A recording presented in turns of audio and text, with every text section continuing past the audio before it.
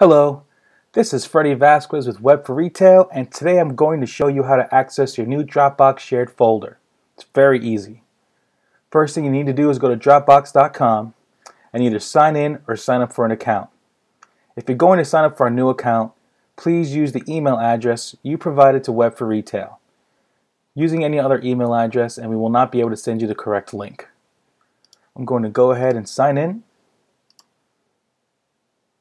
Okay, now that I know I'm signed in, I'm going to access the email I received, letting me know I had a shared folder waiting for me.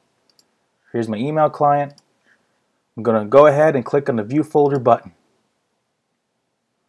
Okay, now you should see a pop-up letting me know that Denise invited me to the W4R DB video share folder.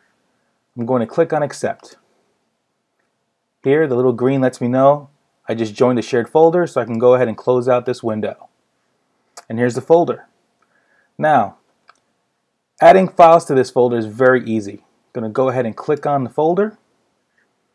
And there's two ways to do this. I can drag the file just like this and let that load up. Or I can go ahead and use an upload button right here. I'm going to use the basic uploader. And I'm going to go ahead and choose a file. Cover 2. Click on Open.